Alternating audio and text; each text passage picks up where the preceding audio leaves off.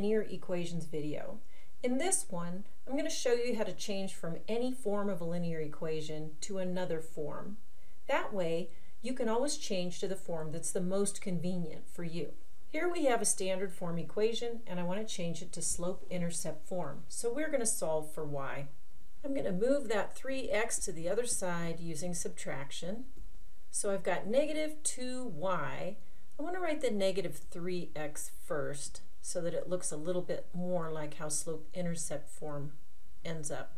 There we go. And now just divide everything by that negative 2 to get y by itself.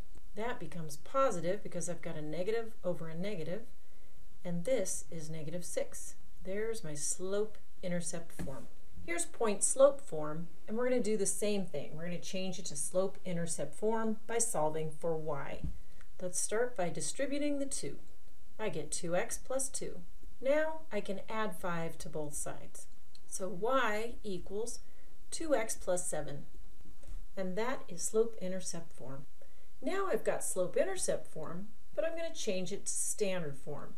Remember that in standard form, we like the x and the y to be on the same side of the equals. A and b are both integers, and a is positive. All right, let's try this. I want to move that 2x this way, so let's subtract it. I'm going to put it in the order that I'm looking for, so x first. Very close. I just need that 2x to be positive, so let's multiply everything by negative 1, and that just changes all the signs. There it is, standard form. Let's try the second example. Here we've got fractions, so you want to get rid of them by multiplying by a common multiple of 2 and 3. That would be 6, right? Think of it as multiplying everything by 6. I usually do this step mentally, but I want to write it out completely at least one time so you have an example to go back to. Now anything that has a fraction is going to reduce down to a whole number. So I have 6y equals, now let's do some reducing. I'm going to divide by 2, so what's left is 3 times 5. That's 15x. And that's where the fractions just melt away.